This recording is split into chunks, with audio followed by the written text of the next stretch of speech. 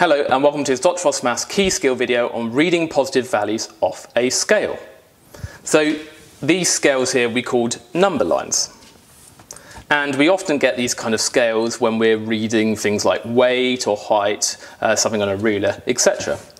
Now the way to do this is to think like what the gap between these numbers are. So for example, between the 0 and the 10, that is a gap of 10, that's a difference of 10. And then we see what that 10 is split up into. So you need to count not the actual marks, but the number of regions it's split into. So for example, that's one region. Between that mark and that mark is one region. So we've got 1, 2, 3, 4, 5, 6, 7, 8, 9, 10. So that width of 10 is split into 10. And what's 10 split into 10? 10 divided by 10 is 1.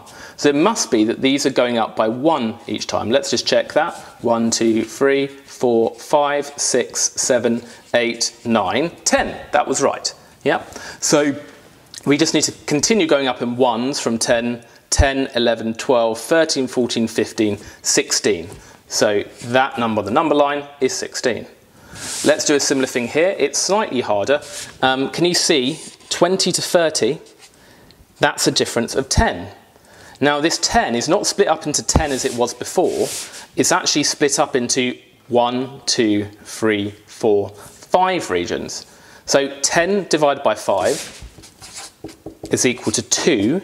And that means each time we go up one mark, we must be going up 2. So up 2, up 2, up 2, up 2. So let's check that. 20, up 2,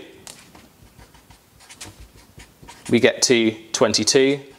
Up 2 again, we get to 24, then 26, then 28, and add 2 again, we get to 30. So that's right. We've managed to get to 30, which is what we expected. So that arrow is pointing at the 24. So the answer is 24. Now the final one. Again, let's consider the distance, the difference between two numbers on the scale, 300 to 400, that's a difference of 100. And what are we splitting into now? Well, the regions this time, between the marks, we've got 1, 2, 3, 4 regions. So we need to divide the 100 by 4, and that is equal to 25. So it must be that we're going up by 25 each time we go up one mark. So we could work down from 300 and subtract 25, or we can work up, it's up to you.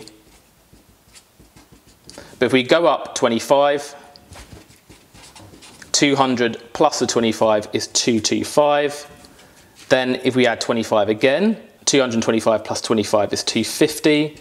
Add another 25, you get 275. And then add 25 again, you indeed do get 300. So therefore the answer here, that arrow is pointing at the 275.